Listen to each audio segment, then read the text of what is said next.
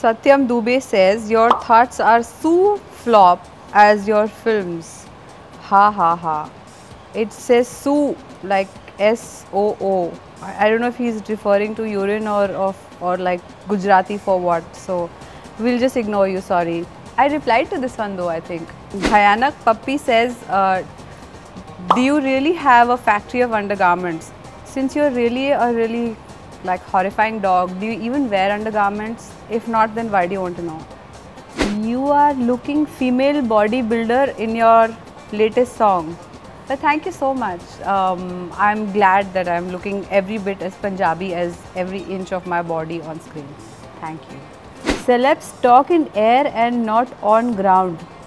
Appreciate the good work of government also. Stop acting liberals for sake of it. We appreciate the government for the good work that it does, but we are supposed to criticize them for the bad work that they do because it's also their public servants at the end of the day, and that has to be remembered. Jai Shri Ram says, bloody B star wants to support who wants to brutally kill cow and then eat. Now showing their fake concern just for politics. Okay, Sriram, first of all, I'm vegan. That means I don't eat meat at all. But I spoke about the meat ban because it's very divisive, and I don't think killing a horse publicly for nothing. I mean, what was the horse doing? Smiling at you? What? Somebody just got murdered, and I don't know how to respond. Sorry. Neeta says, "Budhiya lag rahi hai." Thank you so much.